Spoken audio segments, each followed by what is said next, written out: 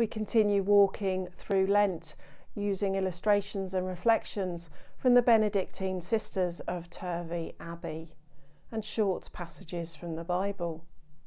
These illustrations are inspired by Jesus' journey to the cross, and I hope that they are helping you this Lent. We continue to reflect on a new illustration every Tuesday and Thursday between Ash Wednesday and Easter Sunday.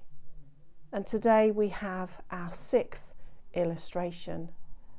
Jesus falls the second time. Jesus falls because we fall. He became like one of us so that we might be like him. Let's take a moment to pause and look at the picture.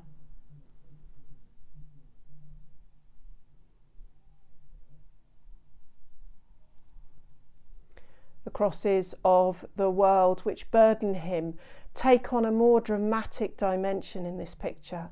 They seem to batter him down, concentrating on his faltering figure to crush him totally and for good.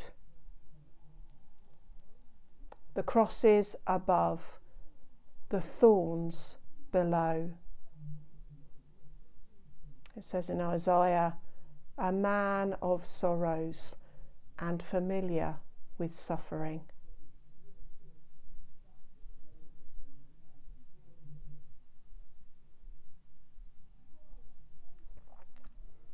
Come to me, all of you who labour and are overburdened, and I will give you rest.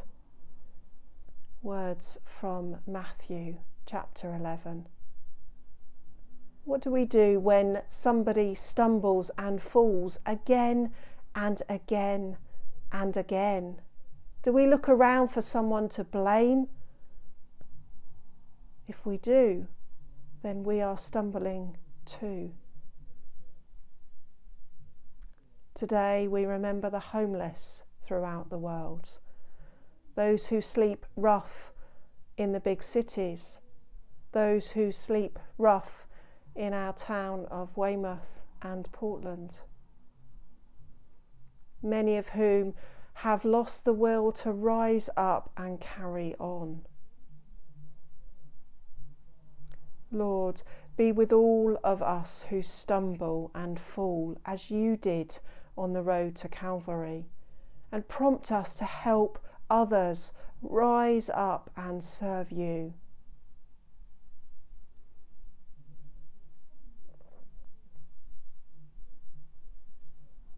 We adore you, O Christ, and we bless you, because by your holy cross you have redeemed the world.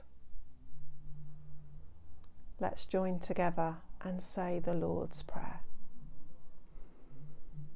Our Father in heaven, hallowed be your name. Your kingdom come, your will be done, on earth as in heaven. Give us today our daily bread. Forgive us our sins, as we forgive those who sin against us. Lead us not into temptation, but deliver us from evil. For the kingdom, the power, and the glory are yours, now and forever. Amen.